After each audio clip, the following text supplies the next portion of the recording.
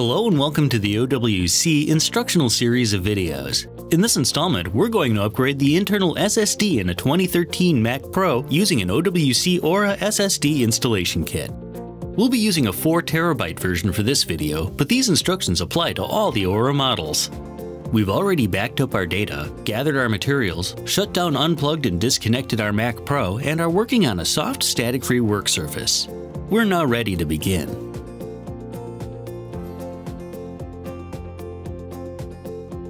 First, slide the cover lock button on the back of the Mac Pro over to the unlocked position, then lift the outer case straight up and off. The SSD is mounted vertically on one of the side panels of the Mac Pro. To remove it, you'll first need to remove the Torx T8 screw holding it in place.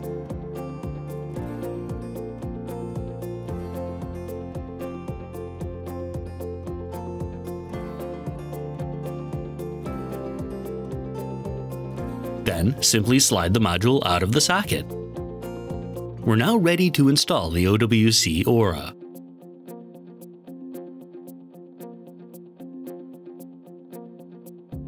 On the back of the Aura, there's a small white socket. Attach the white connector on the SSD power cable to this port.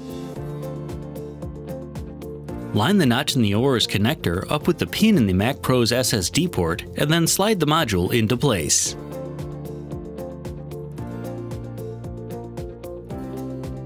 Make sure the mounting hole in the Aura lines up with the one in the Mac Pro. Then use the Torx T8 screw included with the Aura to secure it in place.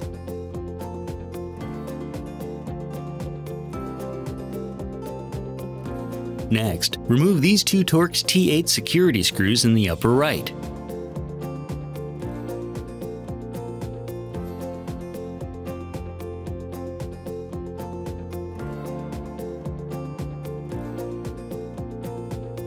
Take the Torx T8 screws that came with the Aura and place one of the included washers over each of them.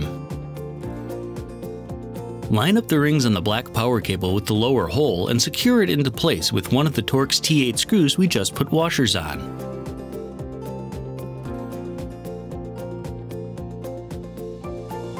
Then do the same thing with the yellow cable in the top position. Make sure that the screws are tightened enough so that the cables are secure and don't move around.